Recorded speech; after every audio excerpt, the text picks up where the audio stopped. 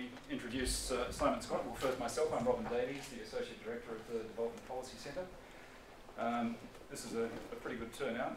Simon was worried that this stunningly boring topic might not attract people, but I've told him that actually the scope and definition of ODA is pretty topical in Australia at the moment for a whole range of reasons, and I'm sure there might be some questions about that. I won't say a lot. I've worked with Simon at AusAid in the past, and in Paris when I was on the DAC, I did a lot in relation to the statistics working party that Simon was involved in.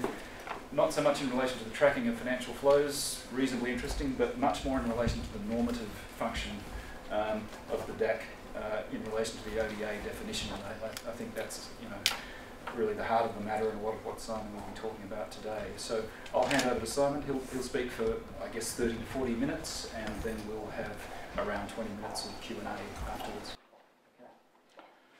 Well, thanks very much, Robin. It's a pleasure to be back in my alma mater after nearly 35 years, and this time behind the lectern and with an opportunity to infect young minds.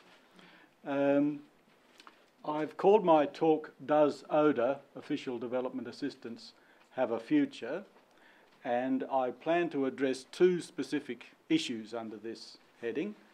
First of all, where ODA levels are headed, and secondly, whether the ODA concept is likely to survive, and if not, what might replace it. Now, a lot of people wonder why the OECD is involved in this, why the UN is not collecting the data or some other body, and that goes back to this resolution on the common aid effort.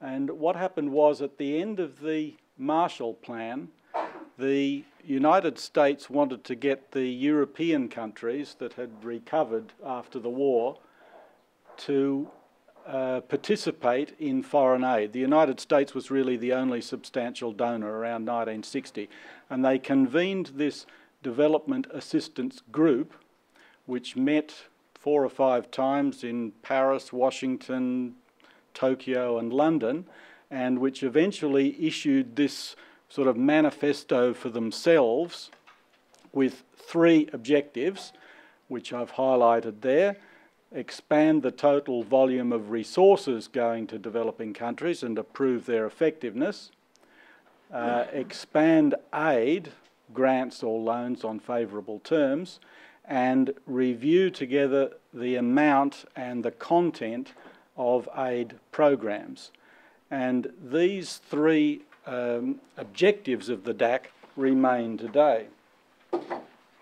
And all of them require decent statistics if they're to be done properly.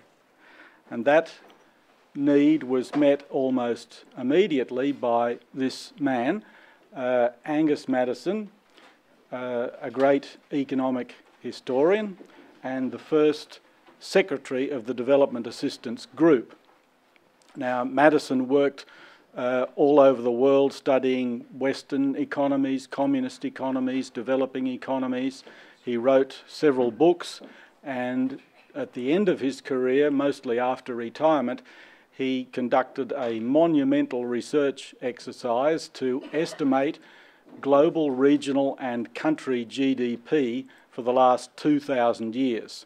And his figures are used everywhere where you see comparisons of economic output in different centuries.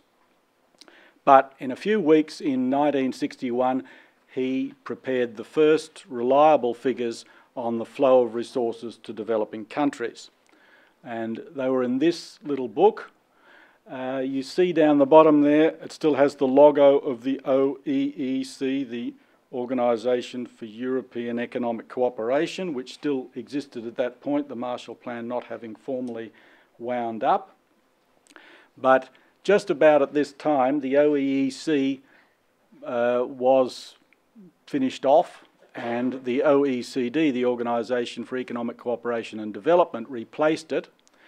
And the OECD decided that it would swallow the Development Assistance Group, and that group would become a standing committee of the OECD, the Development Assistance Committee.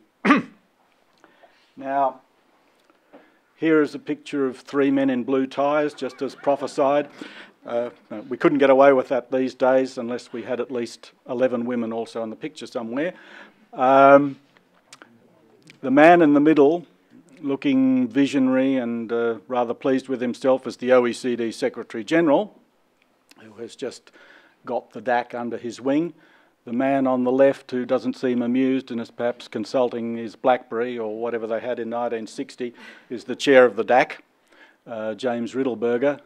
And the man on the right, attempting to conceal his blue tie, is the Deputy Secretary General responsible for development. Now, I won't go into DAC history now that I've given you the first 5 minutes of it, except to say that for the last 50 years, the OECD has continued Madison's work of compiling figures on the resource flow to developing countries.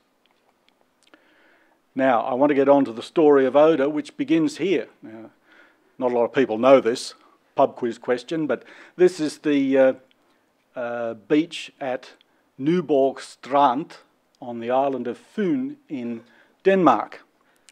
And if you turned around, you'd see this, the Nyborg Strand Hotel, built in 1920, and it was here in August 1958 that the World Council of Churches first proposed a target for foreign aid. Now, here's an extract from the document that does this, very redolent of the times, as you see. Critical state of the struggle to accelerate economic and social development, mankind stirred by new hopes and quickening change, the people should see the hand of God in this revolutionary situation, and so on. And by the way, how about a bit of cash? The cleric's suggestion is that at least 1% of national income of countries should be devoted to foreign aid. Now, this proposal at the bottom there found its way into the UN system, and it rattled around in there for about 3 years, and it came out in 1961 as a 1% target, but for total net resource flows to developing countries. And that meant it included private investment. And the inclusion of private investment made the target easier to meet, but impossible to target, because governments don't control the flow of private investment. Now, a few years later, this watering down of the Divine's plan for a 1% transfer was picked up by the Group of 77, a block of developing countries that had formed at the first meeting of the UN Conference on Trade and Development in Geneva in 1964. In 1967, they had their first ministerial meeting in Algiers, and they called for a separate minimum target within the 1% target, covering only official aid and net of amortisation and interest. Now, again, this proposal found its way into the UN system, and it rattled around in there again for 3 years, and it came out the other end as the famous UN target for ODA of 0.7%, which the UN General Assembly agreed on the 24th of October 1970. But just as with the earlier target, there was a little bit of a glitch that made it easier to meet. The 0.7% target for ODA is net of amortisation, but it's not net of interest payments. So this made the 0.7 target just a little bit easier to get to. Let me see where I'm up to. Yes. Now, the adoption of the 0.7% target, even though a little watered down, did seem to have an effect. Here's the flow of ODA. The 60s has been recalculated. ODA didn't really exist as a concept then. But the flow of ODA from 1960 to 2012, and you see that in the 60s, the red line is falling very sharply. That's the ODA to GNI ratio of the DAC countries. The actual amount in real dollars was roughly steady, that's the blue line, but since the economies of the donor countries were growing so fast, the aid as a share of national output was falling. But 1970, you see the trend changes. For the next 20 years, the 70s and 80s, the trend in ODA GNI is roughly flat, and the trend in real dollars is going up. And that continues up to about 1990, and then you notice the red line dropping off increasingly sharply with the end of the Cold War and the recession in donor countries in the early 90s. And it wobbles along the bottom for a while, and then around 2000 with the Millennium Development Goals and 2002 with the Monterey Conference on Financing for Development, aid starts to pick up again. So that's the trend. Here's the trend just in more recent years. It's perhaps better to consider leaving off the green at the top if you're looking for the trend, because the green is debt forgiveness, and debt forgiveness fluctuates a lot. And if you do that, you see that aid was going up fairly steadily, but appears to have peaked around 2009-10 and is coming down again with the economic recession biting on aid budgets. Now the question is whether this recent fall is going to continue or not. And one clue to that would be what happened last time. Here's a graph I did many years ago about what happened in the 1990s recession. And the countries on the left are the ones with the biggest deficits in 1993, the bottom of the early 90s recession. The countries on the right are the ones with the smallest deficits in 1993.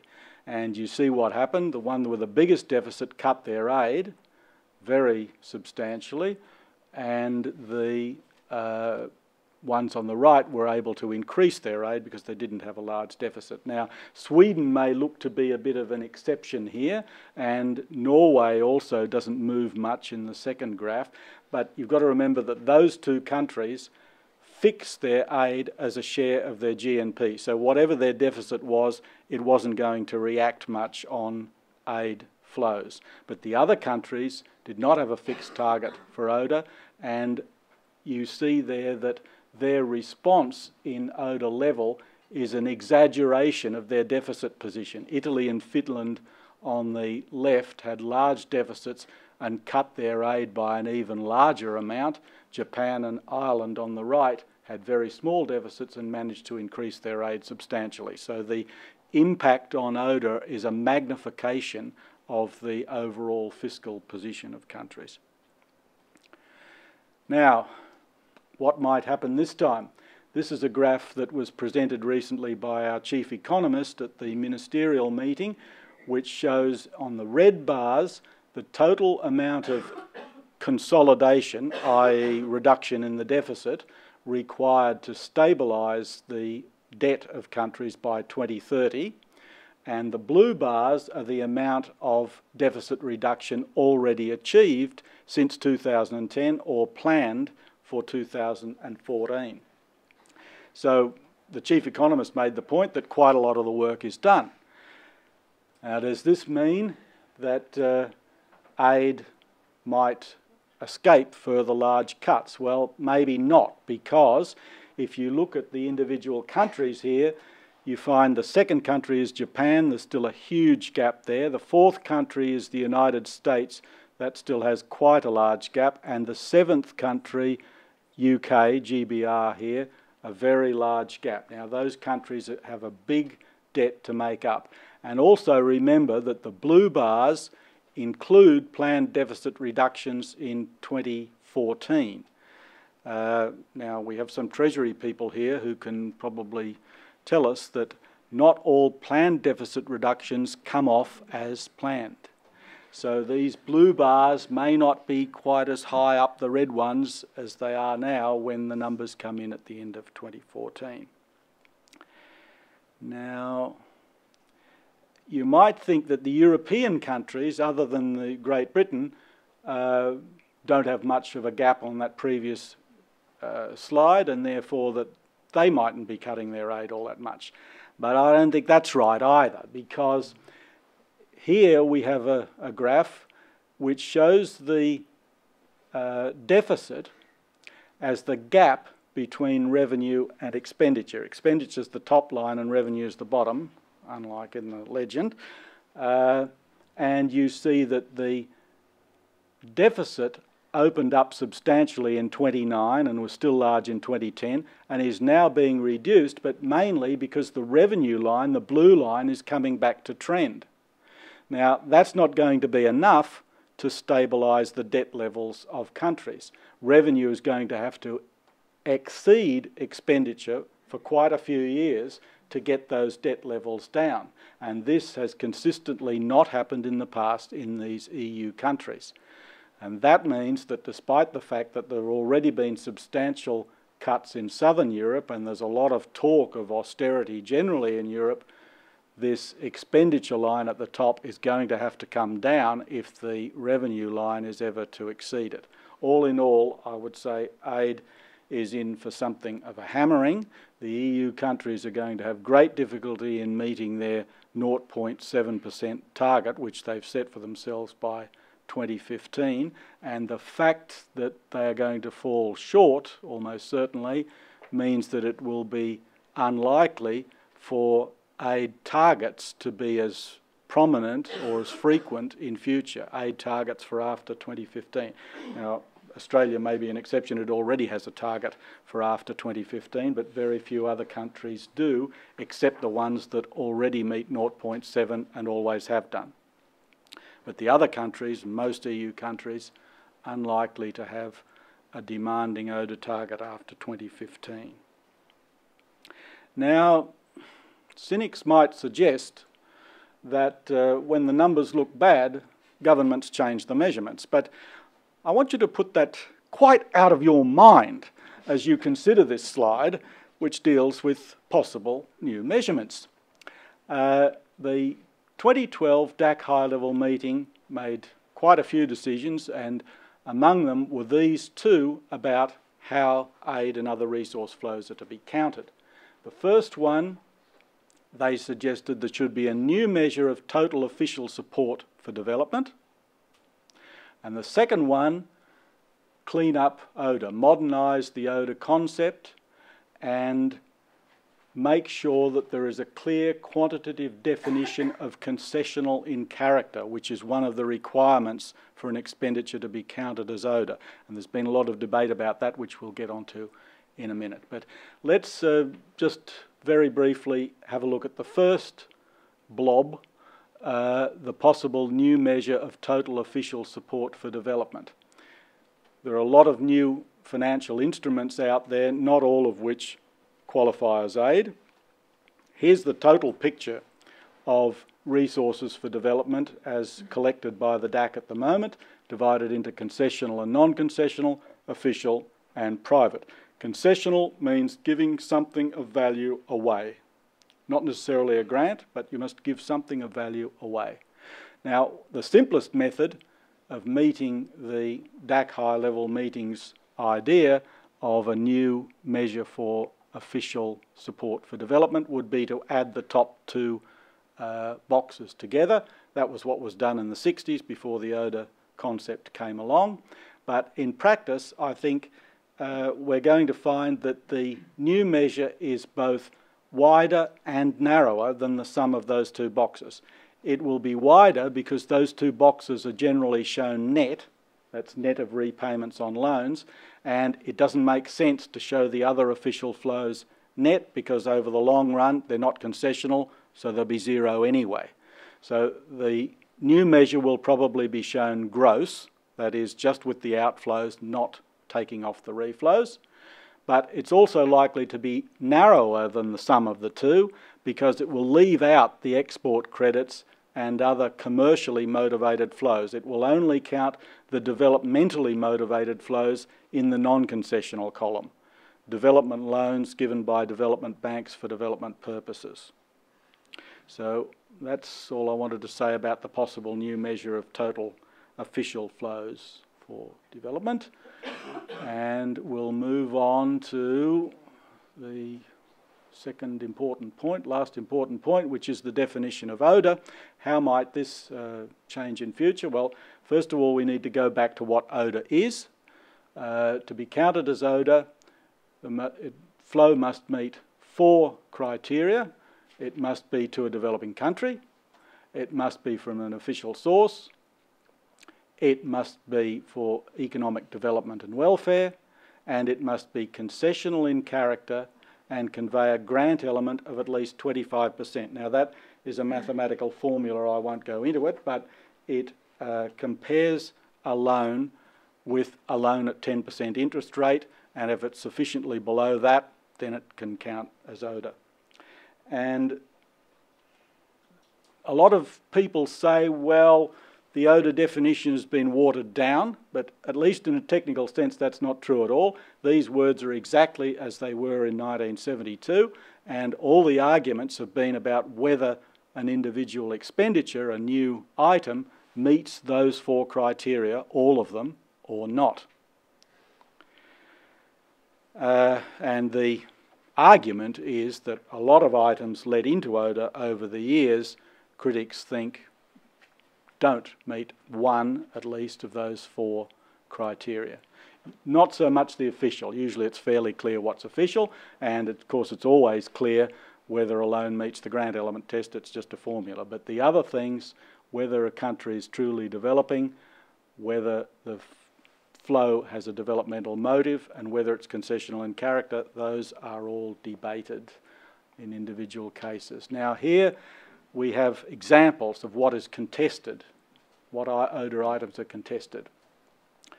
My old boss used to call this the rubbish heap, and that since we're in a formal setting here, I've put them out in chronological order and call them the annals of shonk.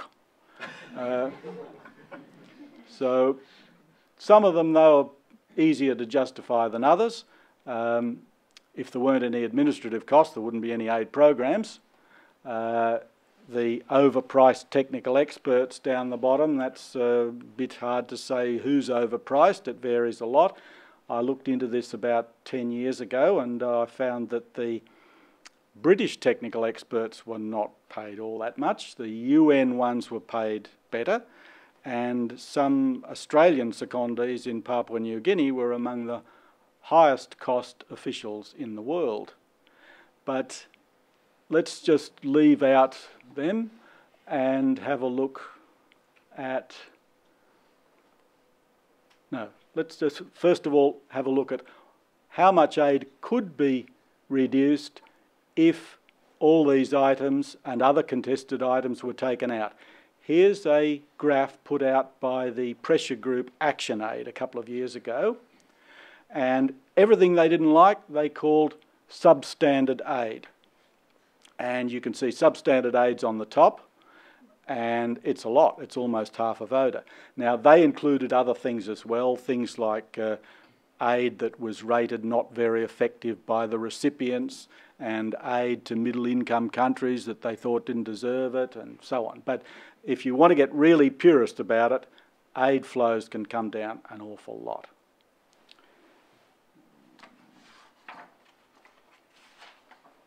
But yes, let's get back to look at the 3 most contested items. The in-donor refugee costs, the implicit student subsidies, and the unsubsidised loans, which is really the first part of a 2-part problem with debt forgiveness. We'll come to that in a minute.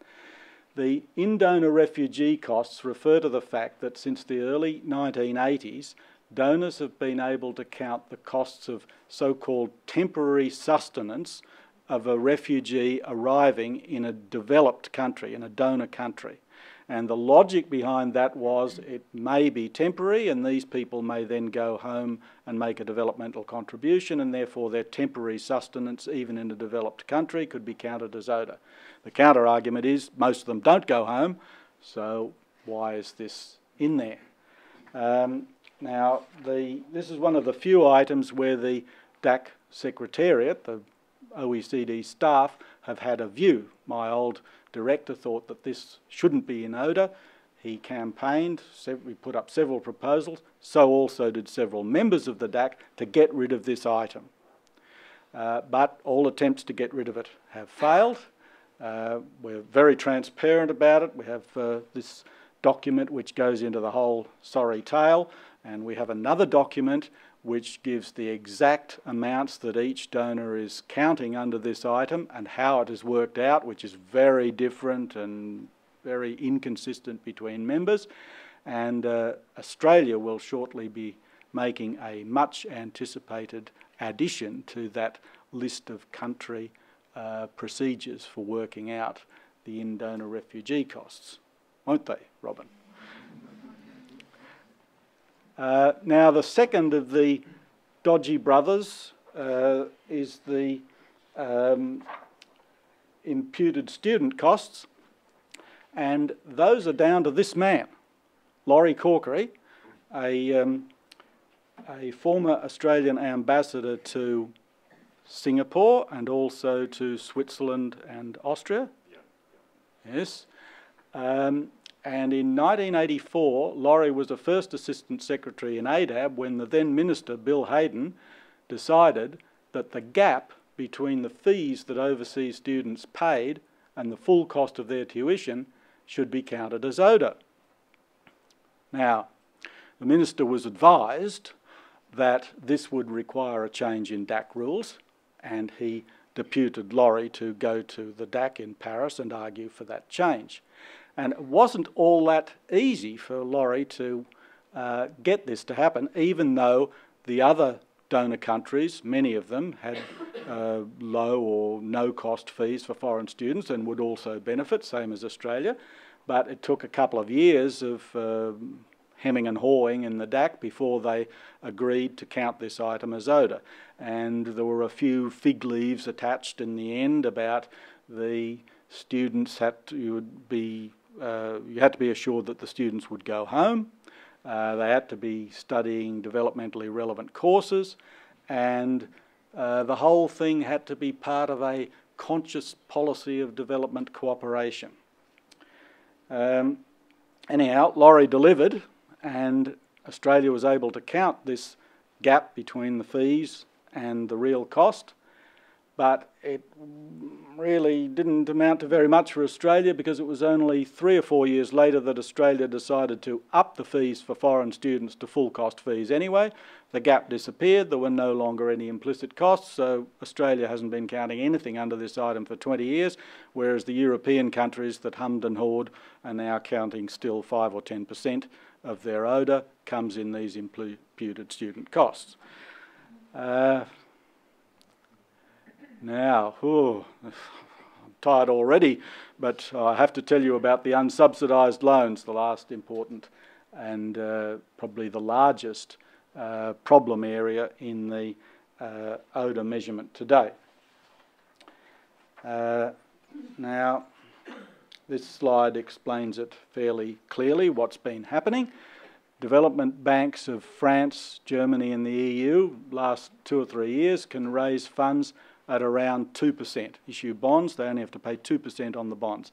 That may be about to change. The bond market is tightening up, but for the last few years they've been able to do that. They then re-lend this money at developing countries at 3 to 5%, and if the maturity, that's the term of the loan, is long enough, the loans meet this grant element test, because they're getting it's worked out against a 10% interest rate, and if you have 5% interest rate for more than about 15 years, then bingo, you get the 25% grant element, and it appears to be ODA. But then the question is, are those loans really concessional in character, as is also required by the ODA definition? ODA definition says it must be concessional in character and bear a grant element of 25%, measured at a 10% discount rate. Now, that question is not easy to answer, and it has been the subject of controversy, including a scathing letter to the Financial Times by a former chair of the DAC, Richard Manning of the UK. Here's the letter, 9th of April 2013. Really fighting words here. Shocking that the OECD should publish official statistics that make a mockery of its requirement that loans are concessional, encouraging OECD finance ministries, Treasury people, close your ears, to get away with murder as they seek to massage reported aid upwards at minimum cost. And at the end, you see, he even brandishes a sword of Damocles over the DAC's 50-year mission to collect these data. The UN should take over the reporting if the OECD can't do a professional job. Well, on the last point, the UN would have quite a bit of difficulty taking over the job. They do have a big advantage with the new donors, the India and China and so on, which are not in the OECD and don't necessarily accept the ODA definition. They may have a role in encouraging those countries to report more openly on what they're doing in their aid program. But the current system for collecting aid data is very complicated and needs very close liaison between whoever's collecting it centrally and the individual reporters in donor countries, and the OECD is really the ideal place for that. So I don't think that last thing is going to happen, but you never know, I might get a package. But real question is, how much of a point has Mr. Manning got? Are these loans really concessional or not? On the one hand, you could hardly call any profit-making activity concessional. You're borrowing at 2 and lending at 3 or 3 to 5. You're making a profit. That's not concessional. Simple. But the countries who are doing it say, well, that's not the right way to look at it. The borrowing countries are uncreditworthy. They may not repay.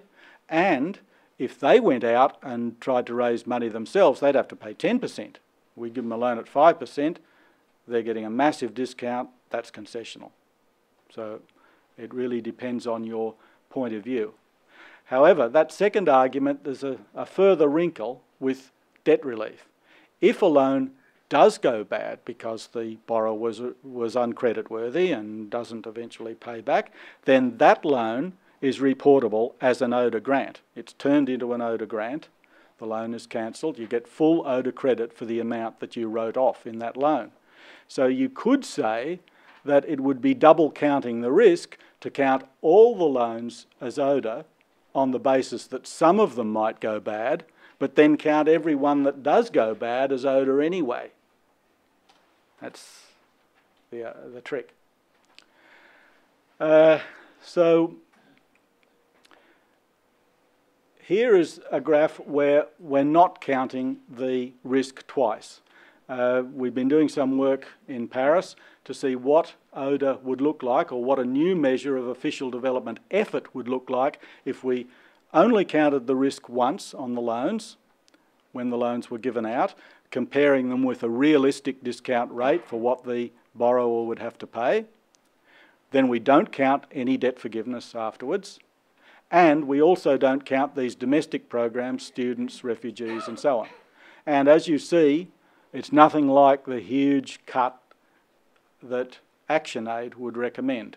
Most countries, there isn't a large difference between the current net official development assistance and official development effort measured as the funds for development that are external and calculated at a realistic discount rate.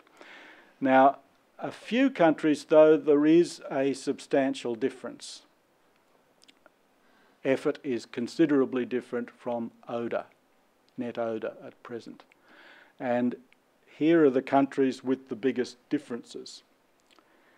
Now, the difference is effort versus ODA. Is effort bigger or smaller than ODA? And you see two countries, it's bigger. Now, I know you're asking yourselves, how can this be? How can the effort be more than the net ODA? Well, I have an explanation for you. ODA is measured net, and if you have a mature loan program, you are giving out roughly in new loans what you are getting back in repayments on ODA loans. So a long-standing aid program, ODA loans program, will generate a net flow on ODA of roughly 0. And that's what's happened to Japan and Korea. They're getting a net flow of roughly 0 on their ODA loans. However, their new loans are still concessional. They're at only usually 1% interest or even less. up to 40 years maturity, that's definitely a sacrifice. They may not get some of that money back at all, and the interest rate is very low. And they have quite large aid programs, so that makes a big difference. Now, on the other hand, the countries on the right-hand side that would lose substantially if we move to a measure of budgetary effort, those countries are counting a substantial amount from the in-donor refugees and the students, whereas Japan and Korea are counting next to nothing. And they have loan programs which are accelerating. They're getting bigger, which means that the outflows now, for a while, will be bigger than the reflows on old loans. So net ODA, they're getting a positive trend on net ODA for that. Here we see the extreme cases of France and Japan. France, as you saw on the previous slide, would lose the most on an effort measure. Japan would gain the most. And the reason for that is Japan, which are the lighter bars, has this mature aid program that is roughly the same every year, whereas France has a program where the loans have been going up and up, which means the grant element of their total ODA is going down and down. They're beginning an accelerating amount of loans at not very high concessionality, and that means that the overall grant element of their loans, if you take the grants plus the grant element in the loans, is falling sharply, and in the last 2 years, as you see, it's actually fallen under a DAC norm. There's a DAC recommendation which is that ODA should bear a minimum grant element of 86% if you count the whole aid program. And France got into a fair bit of trouble in their recent peer review over breaking that norm twice running, and they're expected to get back to that norm in future. That will constrain their ability to boost their net ODA by increasing the amount of loans. So I think your heads must be fair spinning by now, so I'll briefly sum up. My conclusions are ODA levels will fall for several years. There will be fewer ODA pledges, perhaps almost none. Australia, I know, already has a pledge after 2015. There will be a new measure of total official finance for development, and it will probably be on the basis of gross flows, not net flows. ODA may remain the standard measure of donor aid, but it needs to be cleaned up to reflect real donor effort, and the OECD will continue to be the body that collects aid data, but probably with more involvement of the UN for the new donors like China and India. Now, all three issues we have looked at, the role of the DAC, the level of aid and the definition of aid, have been really bound together from the beginning. For better or worse, neither ODA levels and targets nor the ODA definition would be as they are today, but for the United States initiative in setting up the DAC and the DAC's role in subsequently encouraging and monitoring aid and in setting the rules for what is counted as aid. So I was going to finish with a slide of the sun setting on the Neuburg Strand Hotel, but it turns out it's a bit of a mess out the back of that place, so I'm going to leave you with this peaceful slide while you think of your penetrating, in-depth questions. Thank you very much.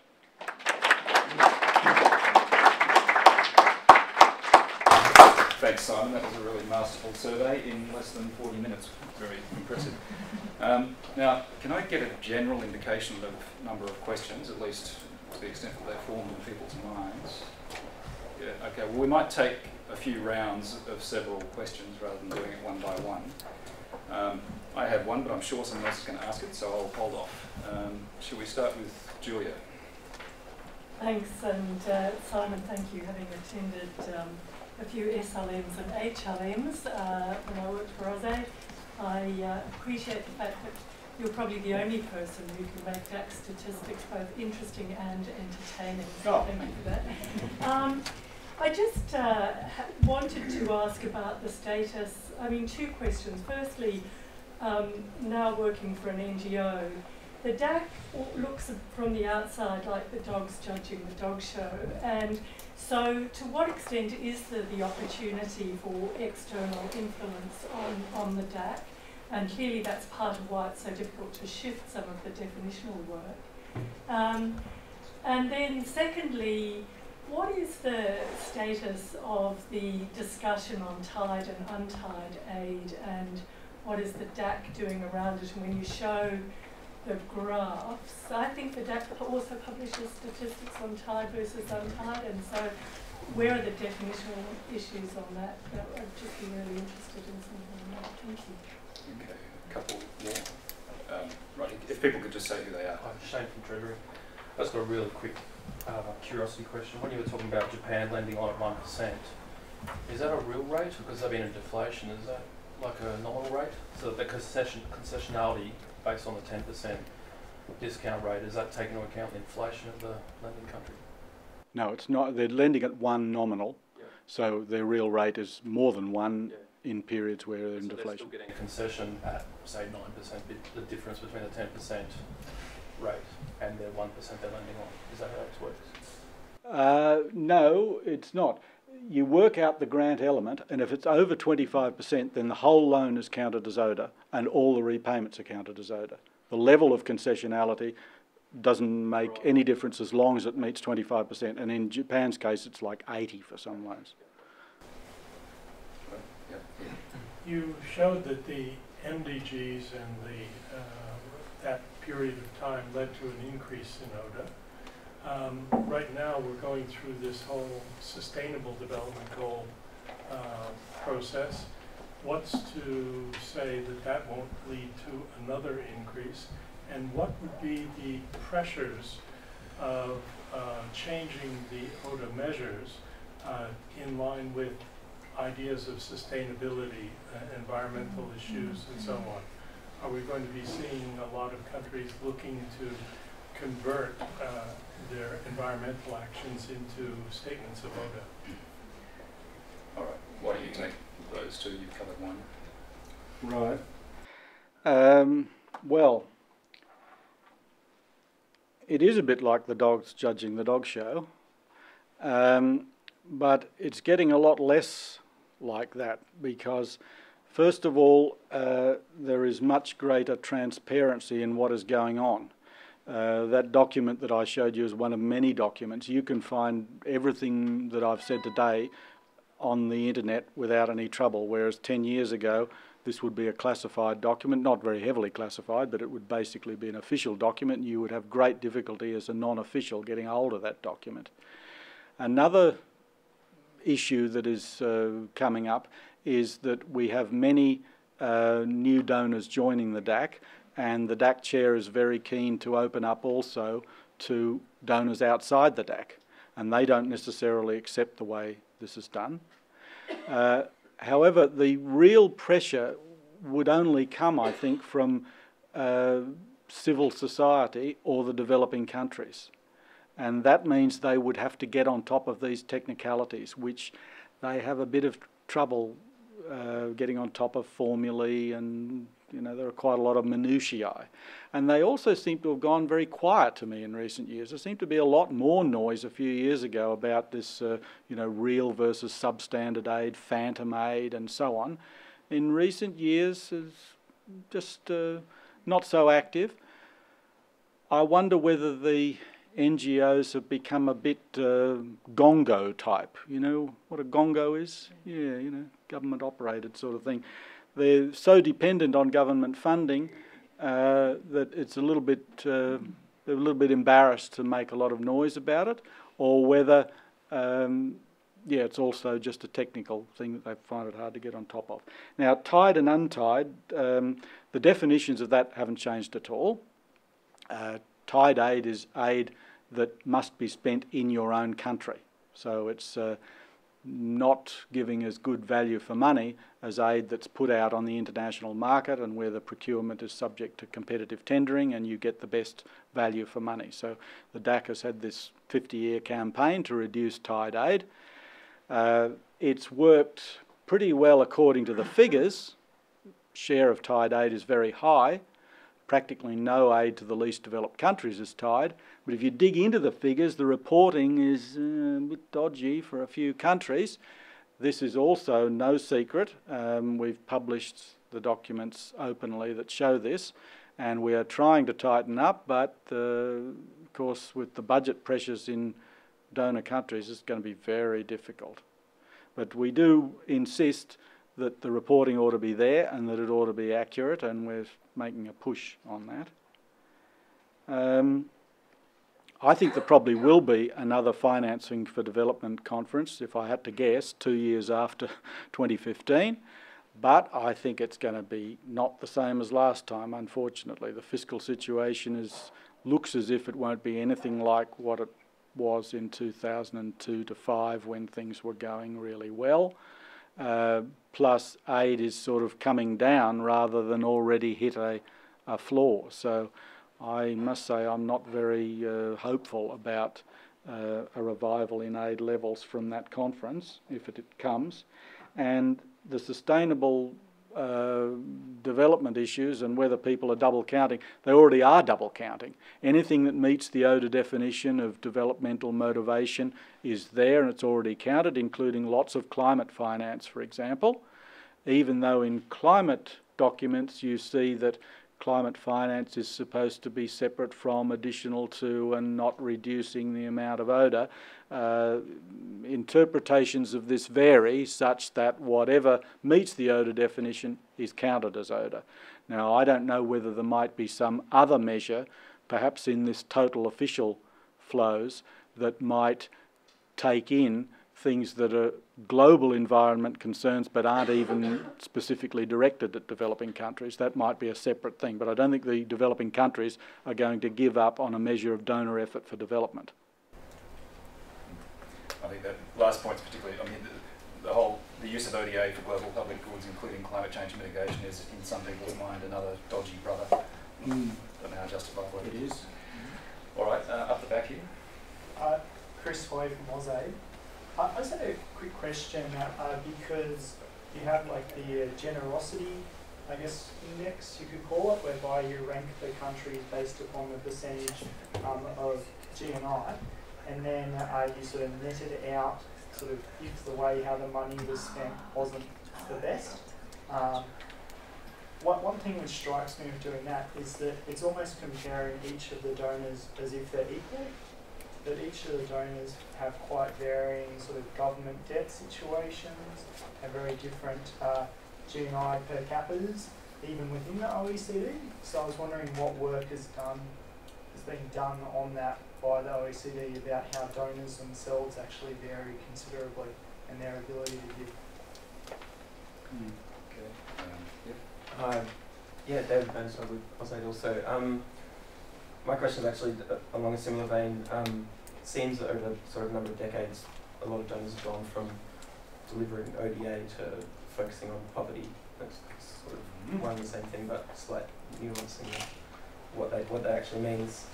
Do you think there's the potential for any introduction of a notion of poverty to sway into the definition of ODA? Because it could have large implications for what's potentially counted, climate finance being a great example. Okay, one more. John. Jonathan Pryke from the Development Policy Centre. I was just wondering what the DAC was doing to try and reduce the lag time between the current time and the release of official development OECD statistics. I think the lag's it's more than a year at present, and I was wondering what we can do to really make official reporting as real time as possible. Thank you. Right. Each donor's position is different. Yeah, that's definitely right. Also, each donor's government sector is of a different size, and some are almost twice as big as others. And the GNI per capita and so on, other measures the same. But it's not the OECD's business to set aid targets. Countries take them on themselves, and the UN has set the benchmark. So we measure their performance, but we're not really, apart from the general idea of increasing the overall flow, we're not there to say that 0.7 is correct or that there should be some other adjustment for relative prosperity and so on. Poverty rather than ODA, I think the time for that has passed.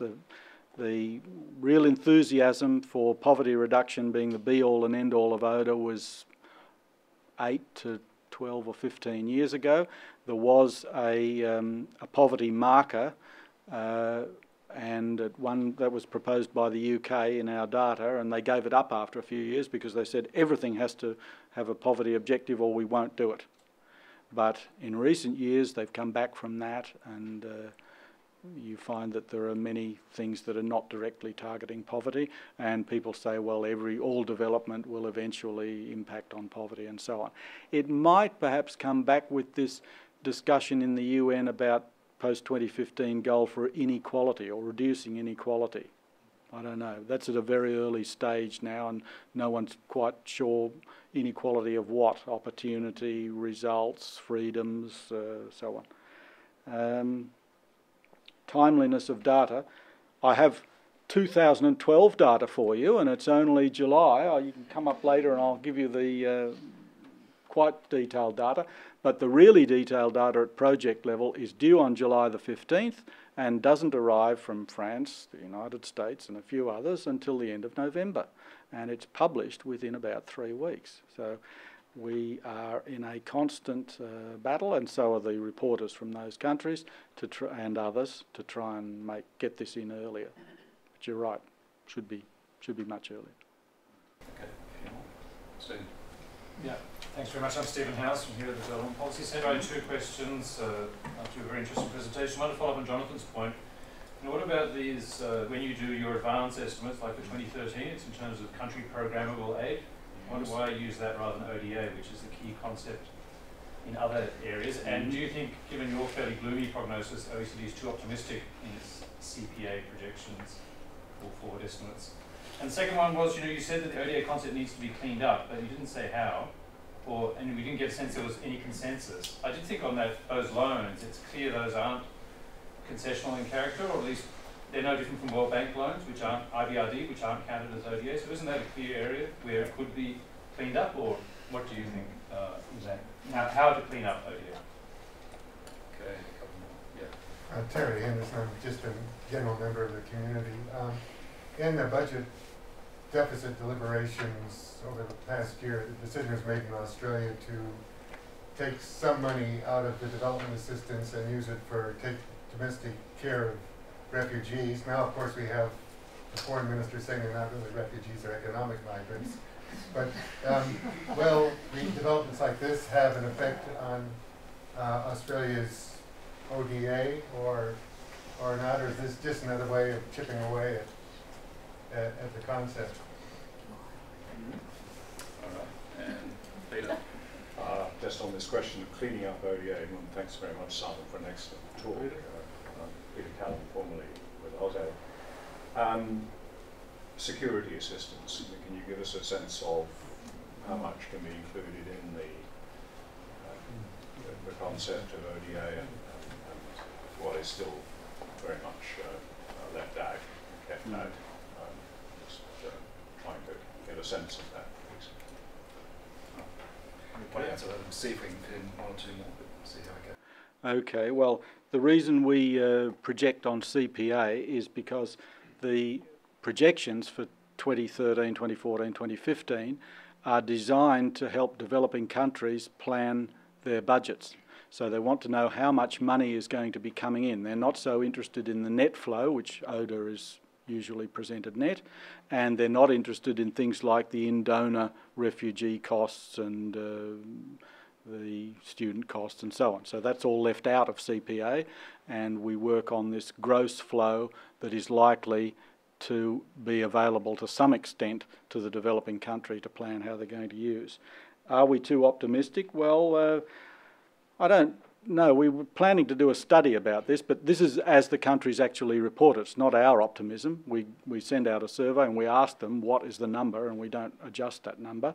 I've been planning to look into it because it doesn't seem to predict ODA all that well at the moment. So, given a lot of other people are interested in ODA, even if the recipients aren't, why don't you also ask for that data? Well, ODA levels are not really as easy to predict either.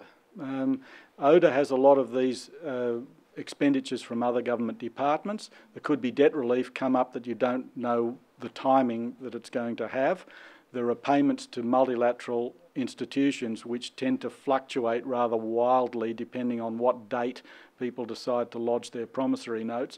So I think given what CPA is there for and what the forward spending survey is there for, to inform developing countries of whether the trend is up or down in what they're likely to have at their disposal, I think it's fair enough to do it on CPA basis, but maybe you can hammer me at lunch or whatever about that. Refugees, economic migrants and so on. Well, yes, this was the subject of some very energetic exchanges in the recent peer review of Australia. I understand that 375 million is going to be booked for onshore refugees. We were asked whether the costs of detaining people offshore would be countable as ODA, and our answer was no. So I understand that's not being counted. One thing to remember though is, although this thing is as leaky as a rusty sieve, one thing is firm, and that is you can only count the cost for the first 12 months of stay. So if ever this flow of whoever they are is stanched, the amount countable will go down very quickly. I see a grim look from our Treasury colleagues about that one, but I don't know all the details of interdepartmental discussions about how it's counted and whatever, but it was obvious that 375 million had to be removed from what was planned to be spent in the rest of the aid program in order to accommodate this within a fixed amount that was in the budget for ODA. Security assistance, yes. Well, the line is holding reasonably well on that. Maybe there should be a broader measure that includes it all. At the moment, there's only 6% of the UN peacekeeping budget, which is a very large proportion of the item that is countable as ODA, and nothing that's going to a developing country's armed forces is countable as ODA. And there was a second part to Stephen's question around cleaning up. Oh, yeah, I know that, but you're going to force me to answer it. Yeah, what was it again? Non-concessional debt. Whether this is really... Well, the Secretariat argued that these loans were not concessional. And that is also all up on the web. But we lost the argument. The DAC took it out of our hands, and the DAC is going to judge whether these loans can be counted as ODA or not, and it looks as if they will be counted because they accept the rationale that it ought to be looked at from the borrower's point of view. Well, that's okay, I think, if you then don't count debt forgiveness. But debt forgiveness has added a huge amount in recent years. So as long as debt forgiveness goes, I think it's perhaps fair enough to count these loans as ODA. Remember also that the net flow on ODA of any loan counted as ODA is zero in the long run because all the repayments must be deducted, the repayments of principal, not of interest. So while these countries are getting a boost at the moment, they are going to find it very difficult to keep up their ODA levels in years to come, and Japan has already found that. For the last 15 years, Japan has mostly had a negative net flow on loans each year because the repayments have exceeded what they can pump out the door. But then a supplementary on that, if that is the case, and the DAC has deemed that these non-concessional loans would be countable, would that also not extend to the multilateral development banks? Well, the multilateral development banks, technically, their outflows don't count as ODA because it's only the funds they receive from the donor countries that are eligible to be counted as ODA. So it does imply that perhaps the distinction between concessional and non-concessional outflows would need to be re-looked at, but it wouldn't change ODA because ODA is measured as how much goes in. The other part is the non-concessional outflows.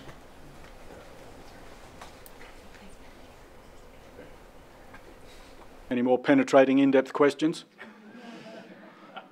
We're pretty much out of time, but if there are one or two more burning questions, please put your hands up. I think people want to go and eat. We'll get back to it. So Thank you very much. The session today has been filmed. I'm sure everyone noticed that, but your incriminating comments have been recorded for posterity. Please join with me in thanking Simon for